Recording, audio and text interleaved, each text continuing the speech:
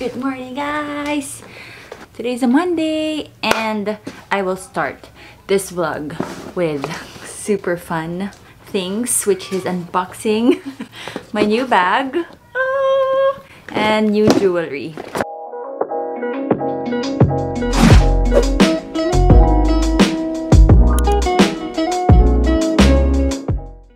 Bag muna.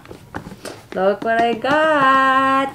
This is my Polene na micro. Nung nasa Europe ako, isa to sa hinanap ko. Pero I realized na talaga palang one store in the world lang, which is sa Paris lang. Pinabili ko lang siya kay Nini, sa sister ko, sa US. Although, sabi niya, sa Paris pa rin siya nanggaling. Pero mas mura kasi yung shipping compared to if dito kay Papa-ship. Tapos siya, binudol ko rin siya. Kaya bumili din siya for herself. Yung mga nagpasabay sa kanya, I think sa box pa yun. I don't know when. Pero itong akin, kaya nandito na because yung tito ko kasi laging umuwi yun. I'm so excited! Let's unbox it! Another mini in my collection. Like, ayoko sirain kasi gusto ko rin siyang i-unbox sa TikTok. Alam mo, sisira ata. TikTok ko na lang sisirain. Dito dayain natin. Ang ganda. Nakita ko na agad. Teka. Tada! It's so cute! Oh my god! How freaking cute is this? This is the dust bag. In fairness, ang kapal ng dust bag. Alam mo, this is one of like the nicest luxury bags lately na hindi sobrang mahal and hindi sobrang like sigaw na sigaw, kaya very classy talaga siya. Na-addict na ako sa mga micro and mga minis, kaya ito yung pinabili ko. But meron akong isang style nila, yung parang hobo na ganyan. Yun yung next na nasa isip ko. Gusto ko ako bibili nun kasi gusto ko ma-experience bilhin sa store nila if one day biglaan na mapadpad tayo sa Paris or ipabili ko. I don't know, but kaya ko pang pigilan yung sarili ko before buying that. It looks like this. Tagal ko ding pinag-isipan ko anong color. Again, if it's small, it has to be something that will pop out of your outfit para hindi siya lamunin ng outfit mo. And since lagi ako naka-black, this would look really nice. I ended up getting this parang bone white na color. It comes with this strap. Nade-detach siya. Ayan. So, pwedeng wala yung strap. If gusto mo lang magpa-cute na ganyan. Pero if gusto mo na suot siya, then pwede yung strap. Bubuksan to if you want bigger opening. And there! Nakita nyo naman yung aking YSL. Ang dami din nagkasya. I feel like mas maraming magkakasya dito than that YSL. I will do that for TikTok also, yung what's in my bag. But ayan yung loob niya. Full grain Italian calf skin. The lining is 100% cotton. That's basically it. It has a pocket there for cash or something. May mini pocket din dito. Ayun, sobrang cute. I'm obsessed with it. Thank you, Nini Coracha, for sourcing this for me. There, that is my new bag. I'm so happy. Next, I have new alahas. One random day, wala akong magawa. Tapos, nag-notify itong store na to. 4 na oras ata, yung nanonood lang ako. Alam mo yung naka-play lang siya dyan in case may makita ako. Kasi sobrang mura kapag ka naka-live sila, parang naka-sale lahat.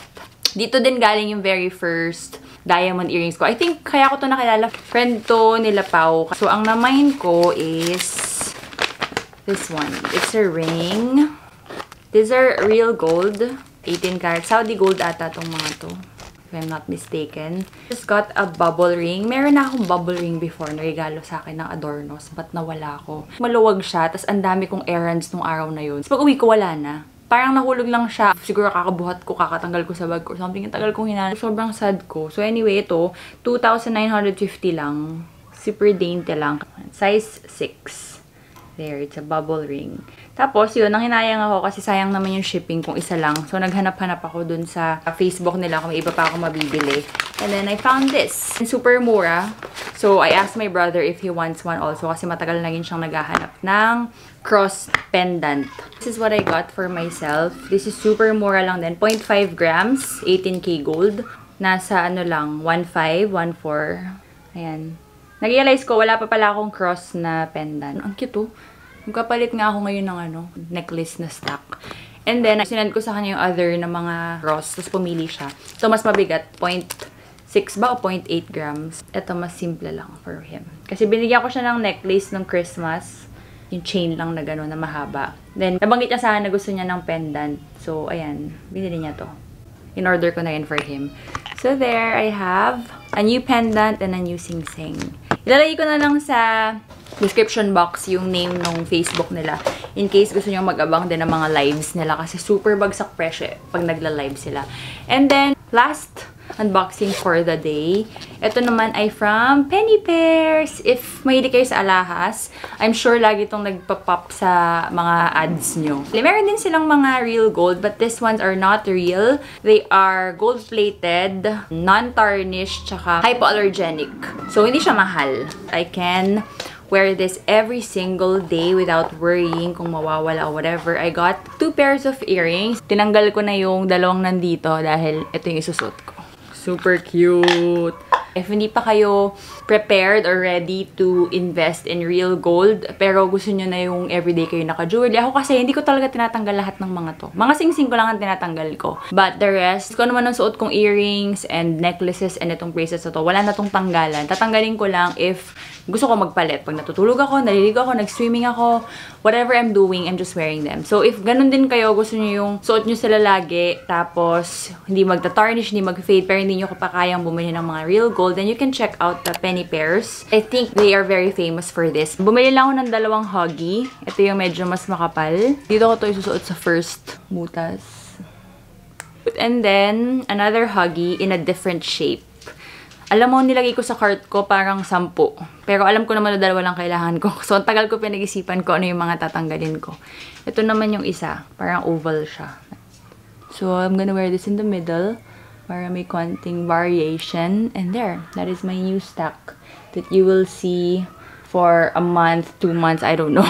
Ganyan ako lagi eh. Nakakatamad kasi magpalit-palit. Ito sa kabila kasi, dalawa na lang. Kasi yung third butas ko dito, nagsara. Well, ako na lang nag-decide magpasara kasi ang tagal niyang gumaling. Ito sobrang magaling na magaling. Ito hindi gumagaling. So, natakot na ako. Kaya sabi ko, hayaan ko na lang siya mag-close. Ayokong i-risk. Dalawa lang tuloy dito. Sayang. Kaya mas bet na bet ko tong side na to lagi pagka nagpipicture ako. So, anyway, marami akong work today kaya ako naka-makeup tsaka naka-ayos. Palit din ako ng necklace mamaya. Kasi parang gusto ko ding isuot yun. So, tatin lahat ng bago. Life is short. Dati kasi mahilig akong maghintay ng mga special occasions bago magsuot ng mga bago or gumamit ng mga bago. Ngayon, pag may bago, gamitin na. Ganun. Okay, see you guys later. Bye.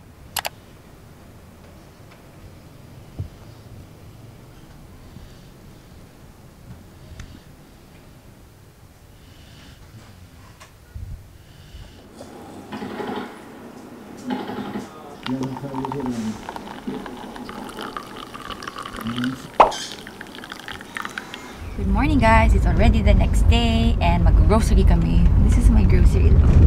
Sabi ko kayo doon, gusto ko mag-grocery kasi magme-makeup ako. Kaka-tiktok ko to eh. Araw-araw nakikita ko yung mga get ready with me. Kahit saan sila pumunta, get ready with me. But anyway, nag-experiment kasi ako ng kung ano-anong mga makeup look kasi ang dami sa inyo nagsasabi sa Instagram na gumawa ulit ako ng bagong makeup video. So, trying to experiment kung anong favorite kong makeup look para yun ang gagawin kong video. So yeah, let's go to the grocery.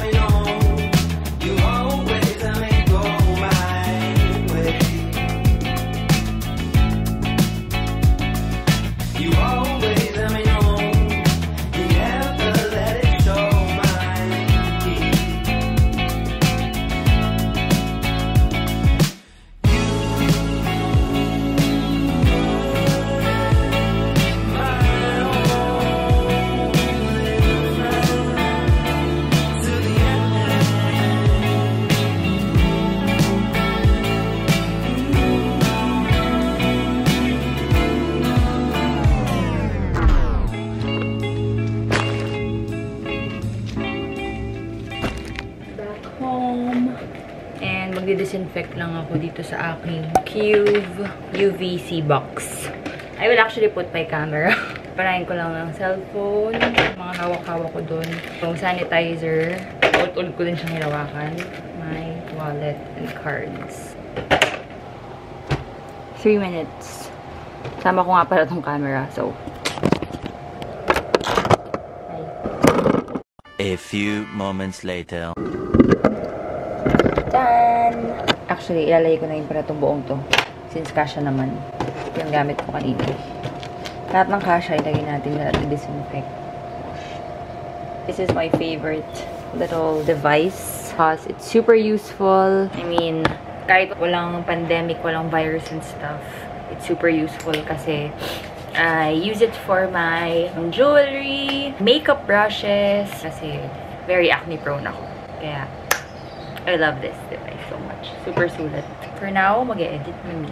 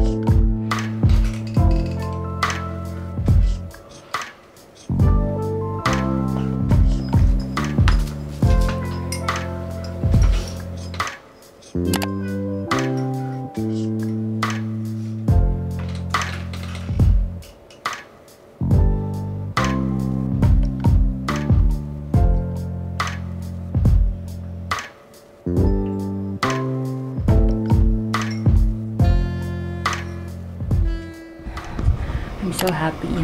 Nakapag-exercise ako. Naka-makeup pa rin ako. Takot na tamad ako mag-exercise because it's bumabagyo nga. Kaso lang, kailangan ko maligo. Grabe itong pimple na to. Pinaka-effective na pimple patch sa akin yung COSRX pa rin. Kasi, ayan no, nahihigop talaga niya yung pus. See? I think 2 days na ako naka-ganito. Hindi pa rin siya dry. So, continuously ko siyang tinatakpan. Pinapalit-palitan ko lang. Anyway, ayan. Naka-makeup ako. Kasi biglaan lang. As in, nakahilata lang ako doon sa baba. Nakatapos lang namin mag-merienda. Yan yung makeup. In fairness sa makeup, nag-stay talaga siya. Yan lang ako nag-workout. Para pawisan ako. Para hindi ako mahirapan maligo. I'm using the Intuit na makeup remover. Anyway, ligo muna ako.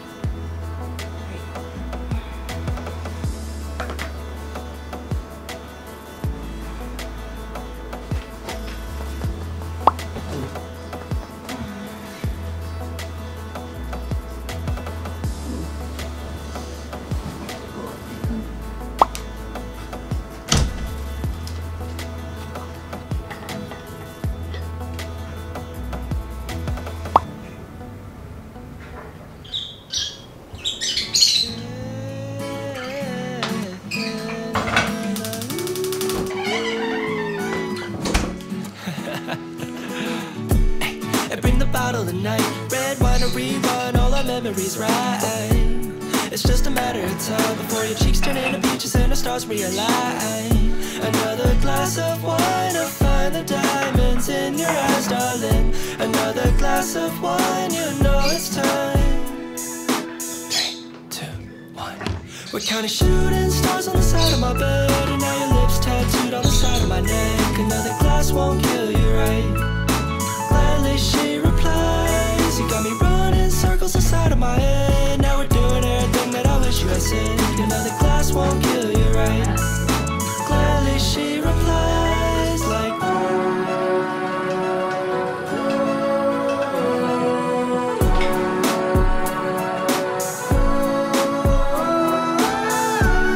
and in the morning you awake to a happy sunny day, and you happen to lay right here with me. If history repeats, 3, 2, 1. Okay. We're counting shooting stars on the side of my bed, and now your lips tattooed on the side of my neck. Another glass won't kill you, right? Gladly she replies, you got me running circles inside of my head. Now we're doing everything that I wish you had said. Another glass won't kill you, right? Gladly she replies like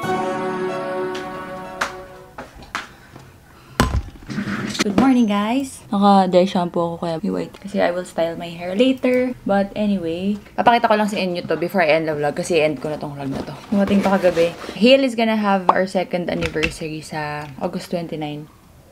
Tama ba ako? Hindi ako sure kung August 29 or August 30. Basta mag-2nd anniversary na kami. And this is our 2nd anniversary merch. Sobrang cute. I'll show you. Oh my gosh. Kita nyo ba? Hindi ko kasi kayo nakikita eh. It's so cute. Last year, yung first year anniversary namin, cap na black. Ngayon, since uso yung bucket hat, then this is what we have. And then, super cute ulit. Socks with our logo. 5 colors ata. Ito yung pinili ko.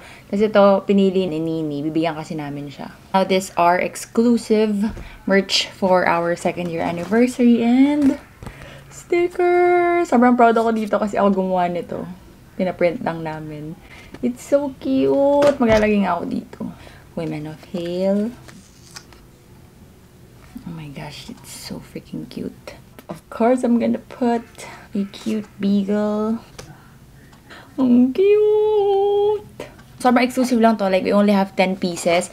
I don't know how many else we have left as we speak. You're gonna get this for free if bumili kayo ng worth 1,800. So that's basically 2 items. And then, sa anniversary namin, we're gonna do badminton. So you're gonna be part of that. Kasi last year, we had yoga sa Zoom. O ngayon, face-to-face na. Kaya naisip namin badminton. Kasi yung dalawang partners ko, si Kay at si MM, obsessed sila sa pagbabadminton lately. Kaya yung naisip nila para fun. 10 slots lang in total yung anniv merch and yung badminton. Meron kami sanang new stocks for the anniversary. Kaso lang, na-delay. Kasi yung supplier namin, hindi ko alam kung ano nangyari. So, if you want the merch and you want to be part of our badminton thingy, kung gusto niyo yung habulin tong promo na to, you can pre-order yung aming mga padating na styles. May 2 new styles ng bottom, isang shorts tsaka isang black na leggings. Finally, ang tagal niya nang nire-request. Plus, we have restocks ng mga bestseller namin na bras in different sizes. So, di pwede na kayong mag-pre-order para ma-reach nyo yung aming 1,800 mark to be able to get the merch. That is it. I will end the vlog here. We'll see you. Nagingin na si Don the Builder. So, I will see you on my next vlog. Bye!